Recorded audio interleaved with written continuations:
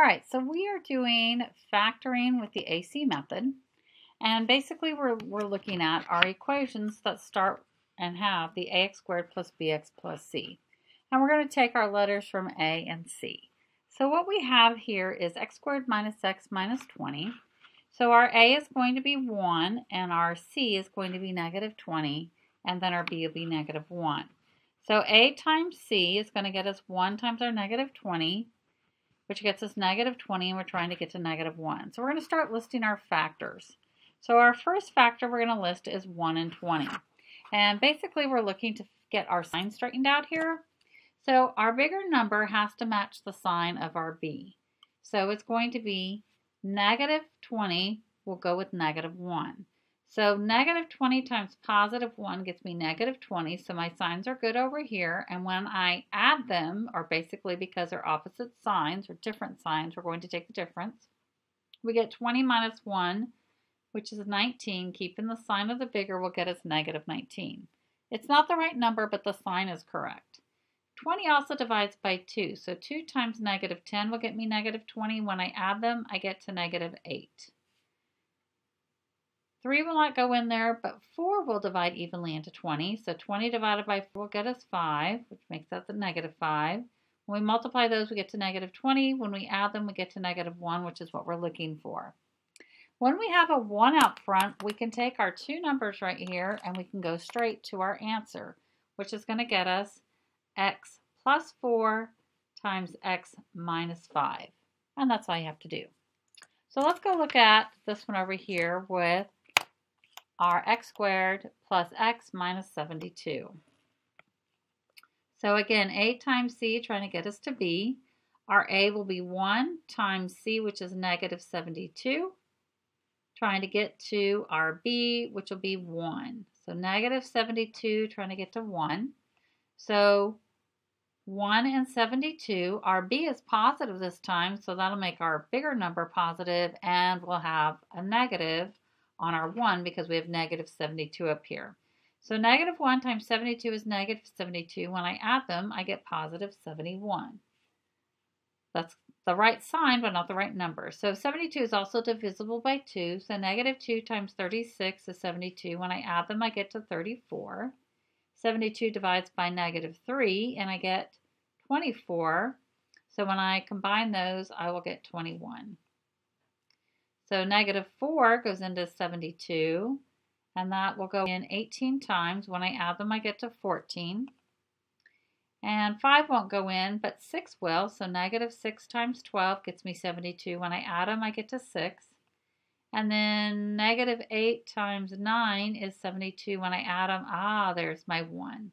So again, I can go straight to my answer with these two values. So x minus 8, x plus 9. And that is all you have to do to factor with the AC method with a 1 out front. Now what happens if we don't have a 1 out front? If we don't have a 1 out front, like these two problems here, we have to do it a little bit differently, but we're still going to do our AC method. So we're still going to have A times C getting us to B. But in this case, we have 7 times negative 2, which will get us negative 14, trying to get to negative 5. So negative 14 trying to get to negative 5, I use 1 and 14 because my B is negative, my 14 is negative. So 1 times negative 14 is negative 14. When I add them, I get to negative 13. Not quite right, but the sign is right. So 2 times negative 7 gets me negative 14. When I add those, I get negative 5, and that's what I'm looking for. So again, I need to take these two numbers and use them, but this time what I'm going to do is split my middle term up. So I'm going to have my 7x squared, and then it'll be plus 2x minus 7x from our numbers right here, and then minus 2. So basically all I'm doing is rewriting my 5x with 2x and 7x.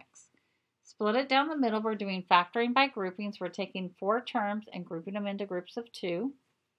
So I can factor out an x out front, GCF part here, and we get 7x plus 2. Bring down my minus. Between 7x and 2, only thing I can factor out is a 1, and I get 7x minus 2. So then I look to see, oh, do these match? And we're like, oh, whoa, whoa, whoa. This does not quite match that because my sign is wrong. -2 divided -1 is a +2. Okay, so now my signs match. Now I can factor out that parenthesis because they're now the greatest common between the two terms. And that leaves me with x minus 1. And that's all you do. So let's go do it again over here. So here I have a times c, so 6 times -26, trying to get to a +1, which is my b. So that gets me -156, trying to get to 1. So that'll be 1 and 156. My negative will be on my 1 because those need to match, so I get 155. And then I can divide by 2. So -2 times 78 will get me 156. And add them, I get to 76. It will divide by -3 times 52, which will get me 49. -4 times 39 will get me -156. When I add them, I get to 35. 5 won't divide into it evenly, but 6 will. So -6 times 26 will get me -156. And when I add them, I will get 20. And then -12 will go in next. 7, 8, 9, 10, and 11 will not divide into 156, but -12 times 13 will get me -156. And when I add them, I get to my one I'm looking for. So again, we're going to come back up here and split our x. So we will have 6x squared minus 12x plus 13x minus 26. And then again, we've got 4 terms. We're going to split them in half. So in the front, I can factor out a 6x, and that'll leave me with x minus 2.